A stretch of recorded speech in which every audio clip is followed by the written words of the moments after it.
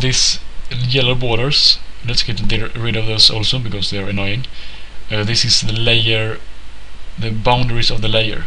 To make the layer as large as the image, we go to layer and layer to image size. That will remove these annoying layers.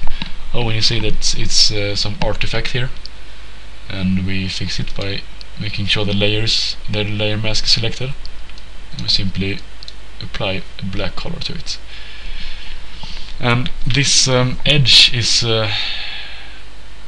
blurred, but it shouldn't be blurred, so we fix that. We click the plus key to zoom in, and we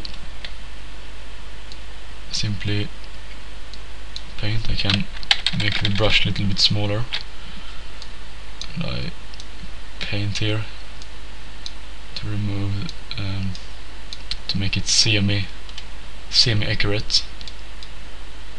Whoops, a little bit too much. Ctrl-Z.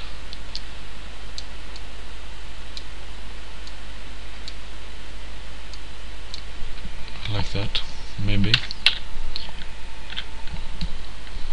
Well, it's not perfect, but I think you get the point. To make it look a bit better, it would be appropriate to make this a little bit darker.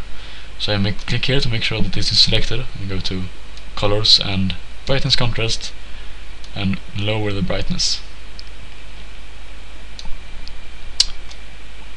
And there you go. Zoom in. This is the final result, and we have looked at some basic GIMP functionality.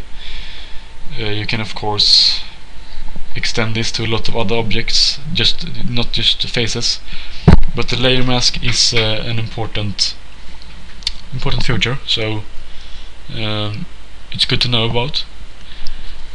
I hope you learned something, and thank you for watching. Goodbye.